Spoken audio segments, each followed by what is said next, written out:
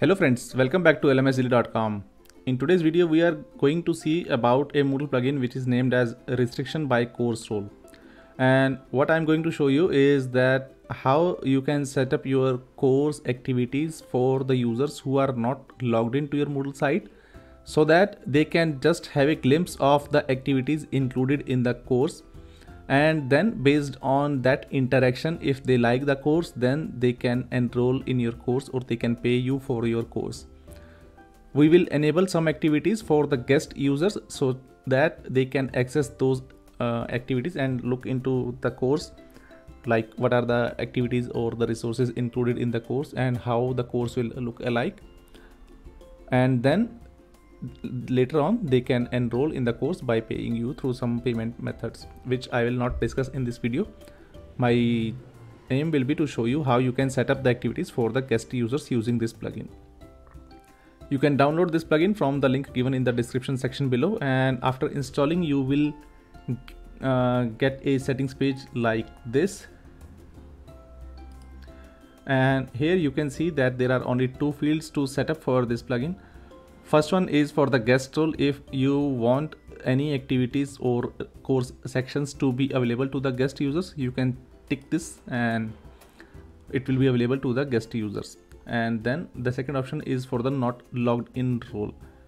So I will just check both of them and click on save changes. And now I will go to my course and show you how I can set this up for the guest users. So let me say that I want this file, a file named as timetable, to be available to the users who are using the guest user access. So I need to click on this three dots and then click on the edit settings. And now scroll down to the restrict access settings page here. Now I have already set up some conditions for this file, but I will remove them. And now you can click on this add restriction button here, and out of these settings you can click on this role, and it will it is having a description of allow only users with a specified course role. So let me select this one. Now what I want is that the guest user must match the following guest. So what it means that only the users who are using the guest access can see this file on their course page, but the users who are logged in, they cannot see this file on their course page. So let us click on save and return to course. And now you can see that this file timetable is not available unless you are an guest. So this is how I will just show you this course by going in a separate browser and showing you how it will look alike for the guest users.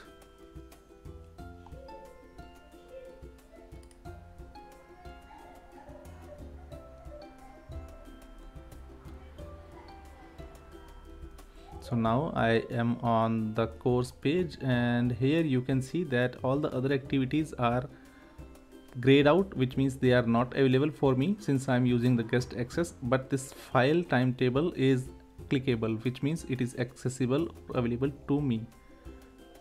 Then we have this page resource also, which is available to the guest user. And let me click on this file,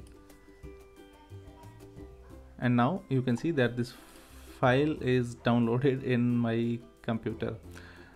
Now what I can do is I will just go back to the course page and I can set up a section, and let me say that I want to give it a name of introduction to my course. And here you can put all the resources which you would like to release for the guest users, and then click on this edit section and go to the restrict access section and click on add restriction, and then choose role, and then again choose the guest here.